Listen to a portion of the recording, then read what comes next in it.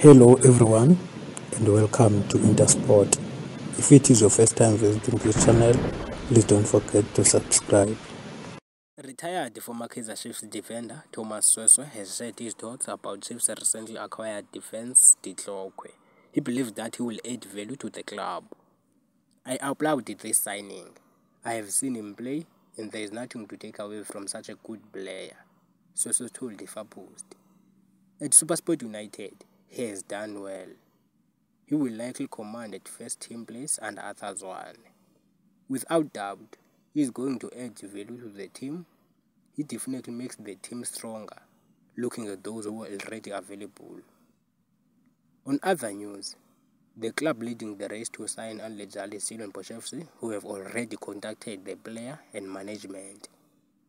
Stellenbosch under Steve Barker, who handed Andile Jali his debut back in the National First Division in 2007. Andile Jali was the best at the Coca-Cola Football Stars in Pretoria back in 2008 and ended up at Hamatax. According to Stellenbosch sources, Barker is keen to work with Andile Jali again. Coach Steve has previously worked with him and is keen to have him come through this side. The only possible impediment I see is the issue of salary.